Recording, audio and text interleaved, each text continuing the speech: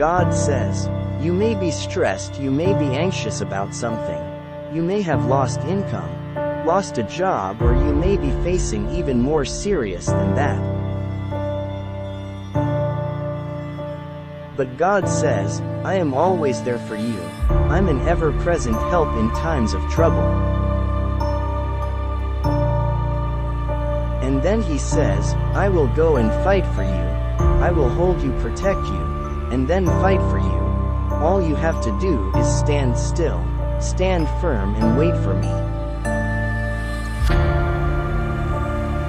My dear friend, when you find yourself in a place in life where you are not sure what to do, at times like this, what's usually best is to pause and check in with God.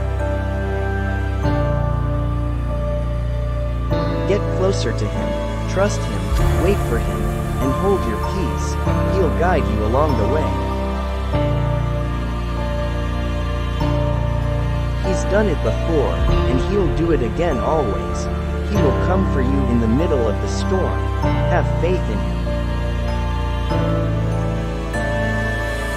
Exodus chapter 14 verse 14 says, Lord will fight for you.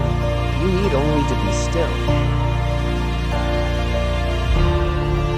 Trust His word, for He who had promised will do it in His way and to His glory.